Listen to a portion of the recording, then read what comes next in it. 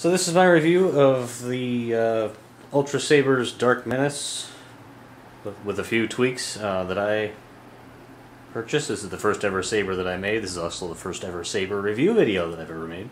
So let's see, where do I start? Oh, obviously here it is. This is a little bit different from the actual variant, the standard version that's on the site. But by the way, this is based on Darth Maul's saber. So obviously this is only a single blade.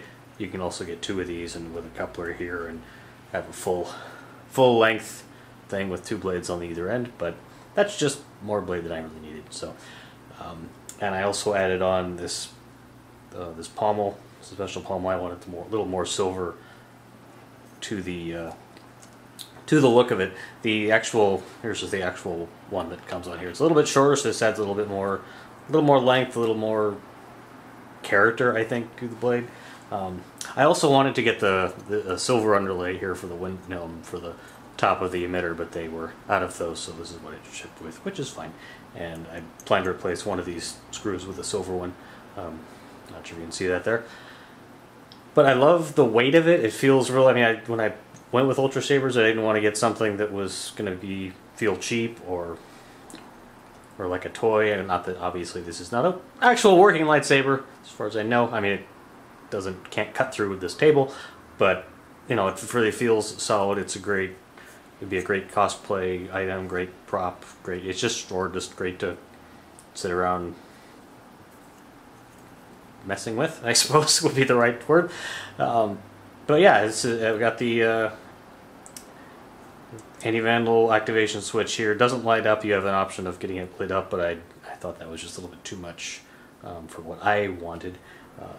This also comes with a little belt clip here that can hook on. The thing that I think makes this saber, for me anyway, is just the sound. I mean, it just sort of feels. I mean, this is I've seen sabers without sound, and it's just something's obviously missing. So it's.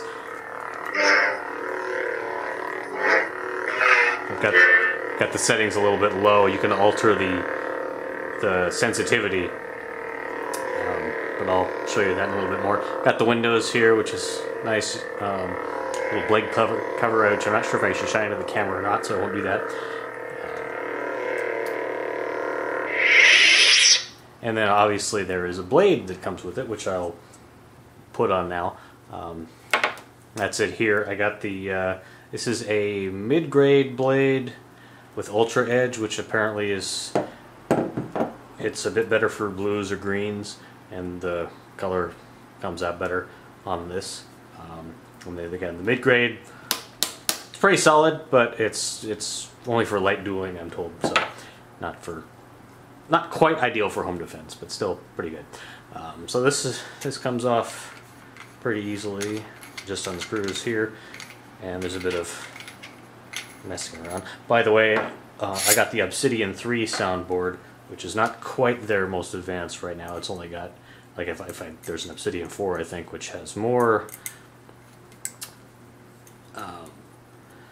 sound banks, so you can add in different what they call sound fonts. But that was really more than I needed for my first saber. So you unscrew those little things. This is the blade or the emitter cap that keeps you from completely blinding yourself if you look directly into the LEDs there. By the way, that's a let's see, what do they call this thing? I wrote it down. I got the tri option, or the tri LED option, which is brighter, but it doesn't allow for effects that it's called flash on clash. If you knock the blade against something, it'll actually flash. This sacrifices that ability to actually have the blade glow brighter, which I liked and wanted. So just sort of slip that in here, and then tighten it.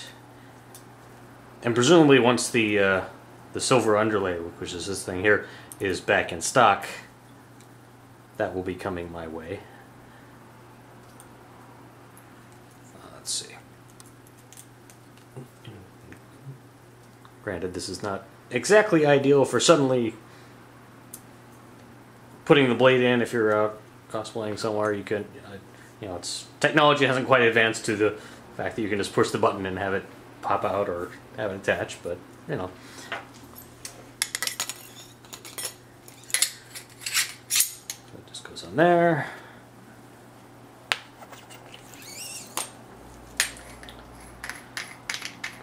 And then this is a modular hilt, so which actually has the. I got the modular LED option, so I could have unscrewed the underlay here and actually disconnected the LED and switch out a different one, or for a different color if I wanted that. So there we got that. And so here we'll just turn that sucker on.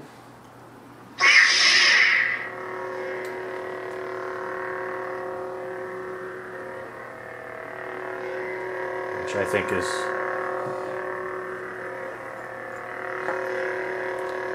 pretty good. You've got, if you hit the button down, there's like sound effects for dueling if you wanted that.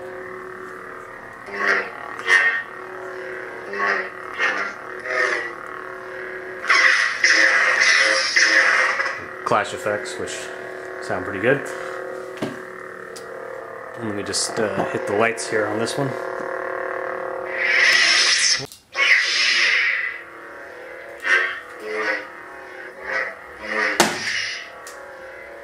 And that's what happens when you hit against the wall or against your chest.